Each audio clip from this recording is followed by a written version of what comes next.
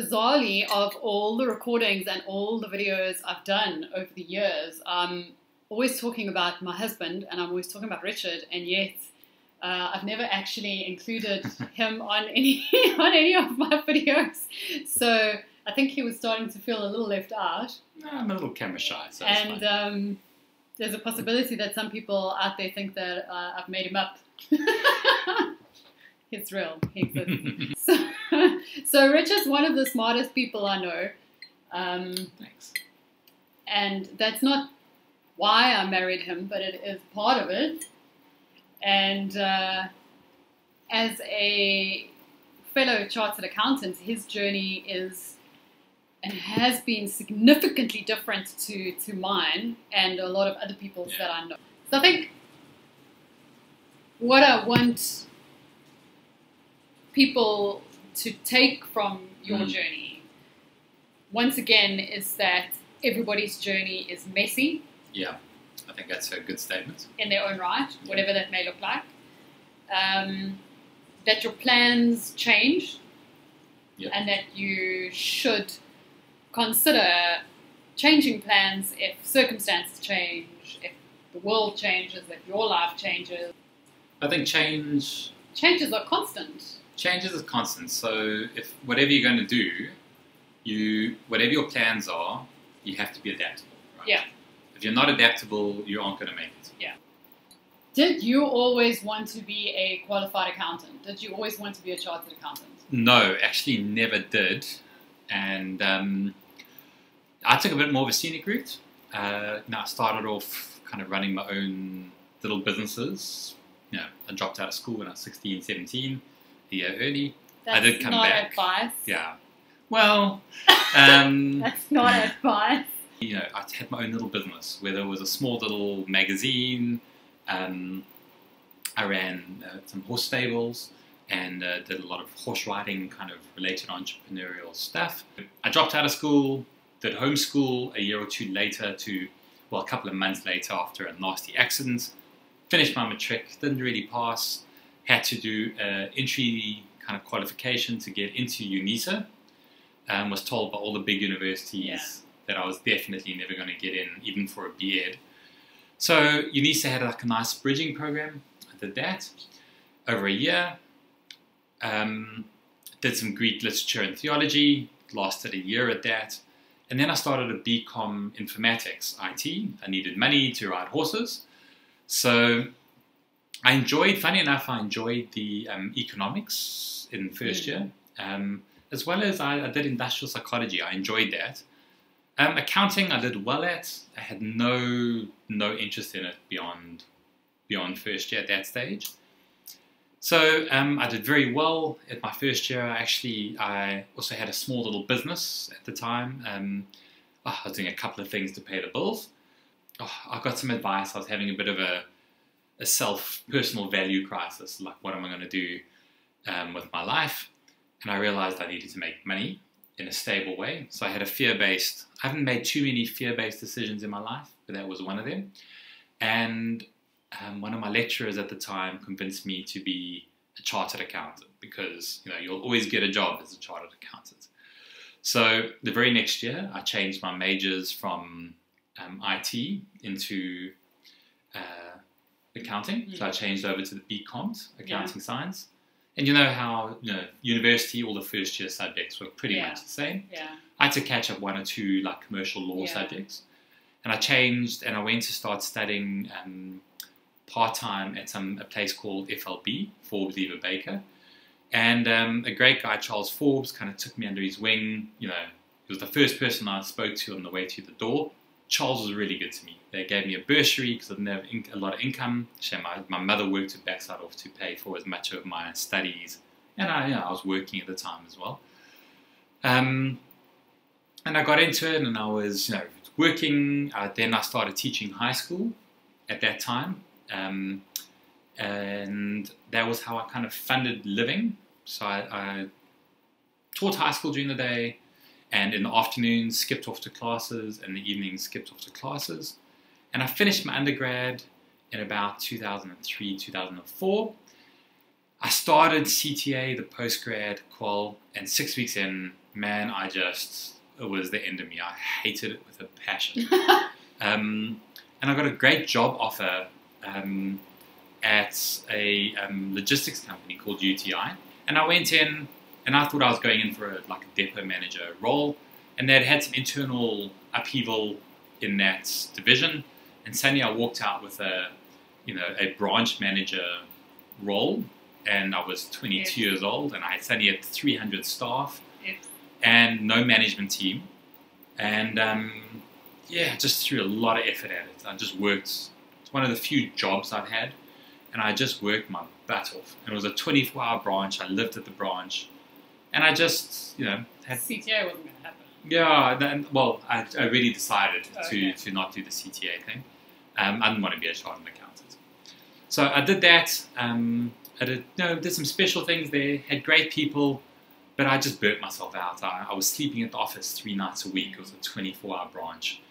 And that was kind of my first version of just work harder and everything. I've changed my views on that a lot. You can't just outwork problems. It doesn't resolve the problems or make the business or your role sustainable. So after that, I moved into a corporate finance role at a really small little boutique private equity corporate finance firm. I had a finance degree, and I started off as a quant analyst. I'd become quite good in Excel, and I learned quite a bit about how corporate finance works, and I was very enthralled with how capital can be mobilized and grouped together to create business and create jobs and do all the stuff that you read in textbooks and the newspapers. But in that process, I realized I had teams of accountants and lawyers working for me who were incredibly good at the technical side of tax and law. Yeah. And so I was like, I never want to be reliant on someone else again, because I couldn't go into a big bank without a deeper technical knowledge. Yeah. And that was kind of what I set my heart on. I was going to be a corporate finance specialist. It's going to be a fancy banker in a blue suit in London, So at that stage, I resigned, left, and I went back to study. And what I did is I started articles. So we're talking, I'm 28 at this stage, and I went to start articles. A couple of my friends, all the people who studied with me at FLB, were now managers at a great medium-sized firm, RSM. And I applied, got articles. Because it had been more than 3 years since my undergrad, I had to redo all my third year financial accounting and tax. I also had written my CFA 1 during that period, so I did my third year again and did CFA 1. Just worked incredibly hard, RSM were great. They gave me keys. I was the first guy to open up, and I had a small little apartment up the road, living on peanut butter and jam sandwiches. Articles pay so well. Yeah. But RSM were great. I had such different articles. Because of my experience, I got seconded off to help with corporate finance transactions within RSM. Then came back and did some audits, and then seconded off as a group accountant to a listed company, and holding the ship while they were replacing a whole bunch of financial managers. And RSM also helped me, because of my previous experience, reduce my articles to 2.5 years. 2008, I did CTA. I went back to FLB. Did a part-time. Oh man, it's during the part-time journey you realize I'm not arrogant enough to think that was hard work or my smarts. CTA is tough, man. It doesn't matter how hard you work, there's still a chance that you're not going to pass when you're studying part-time. Yeah. So I got through that. Yay. Got through that first time. Didn't do incredibly well. I got through with 50%. Funny enough, my auditing was my best subject. Management accounting was my strongest. Financial accounting was my second. Financial accounting, I was sick. I was running to the, to bring up breakfast halfway through. Aww. But I got through. That's all that really counts. That's it. And then the following year was the 2 board exams, and we used to do APT at the time for that advanced auditing. Yeah. That was the first time auditing actually made sense, funny enough. I enjoyed your second board exam. Yeah. I was, yeah, you would have been ashamed. A little. I was the guy studying we didn't know each auditing. other then, so it's fine. Auditing, I don't think I did one paper through CTA. I spotted lists, but Janisa has changed. I'll give them that. So it's not, it's not intended for study advice. No. Or like, this is the how to. Do not be making notes around how to do this. No. I do not do that. Do not try this at home.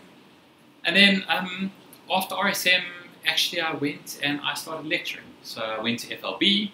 They had just been bought by Avitech, and I went to work for Charles. You know, he was a real father figure and a mentor to me. I was teaching IFRS at third year in CTA, financial accounting. And after a year or so, I started doing CPD updates. Charles and I started a little business doing that. Yeah. And we got a whole bunch of medium firms, and we really grew out a brand that started off doing financial training. Yeah. And then, so I partnered up and with an incredible woman, Gosha, and we also had an accounting practice.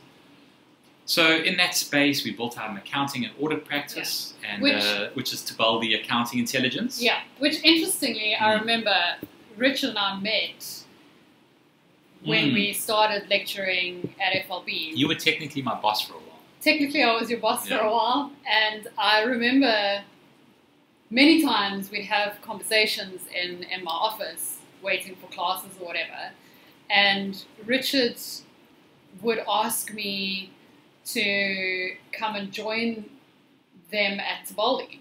Yeah, join Charles and I. Come join Charles and I as a partner, and Gosh as a partner at Tibaldi. And I was always extremely adamant that I would never work for myself. I would never be an entrepreneur. I would never run my own business because I didn't want to have to worry about where my salary came from. And I was absolutely adamant. There was nothing that he could say. There was nothing that he could say that would talk me into the concept of becoming a partner in a different company. Take any responsibility for your own salary, right? Yeah, the responsibility, but the risk. Yeah, well, that's responsibility and risk go together. Well, responsibility sounds like I'm irresponsible. It's just scary. It was terrifying. So I was adamant that it was never going to happen. So it's quite fascinating. It turned out X years later. Here we are. So Richard is not the born and bred accountant, and I'm not the born and bred entrepreneur. And somehow that's how it panned out. We're now both accountants and both entrepreneurs. Yeah.